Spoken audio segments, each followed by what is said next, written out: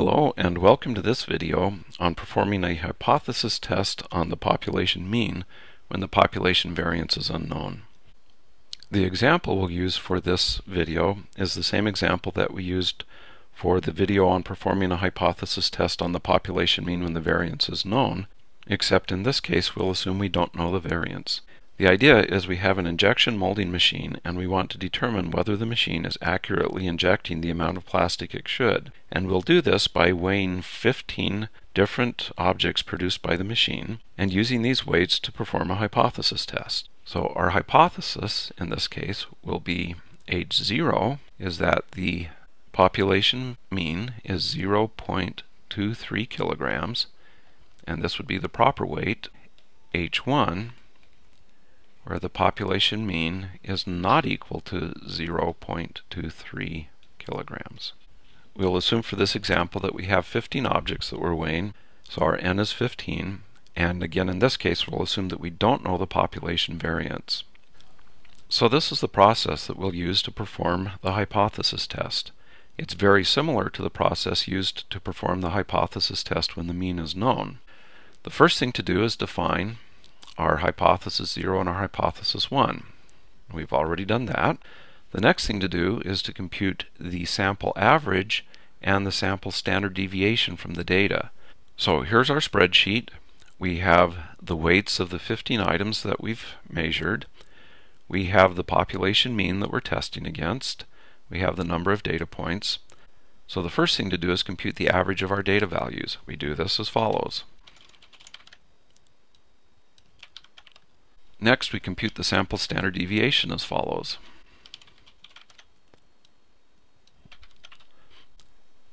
So that gives us our sample standard deviation. The next step is to compute our test statistic T0, and we do this as follows.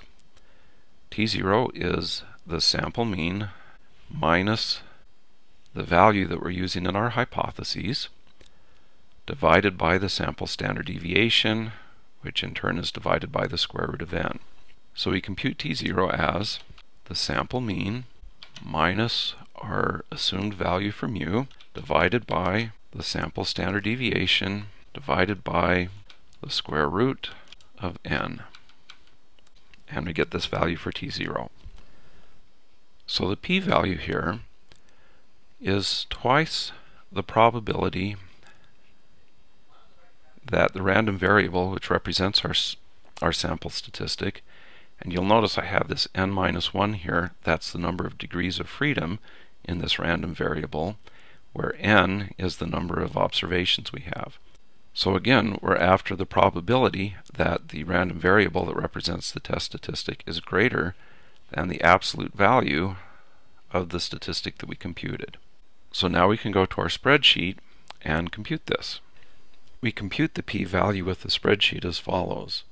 It's equal to t-dist of the absolute value of t0, comma, n minus 1, where n is the number of samples, and so n minus 1 is our number of degrees of freedom, and mode 2.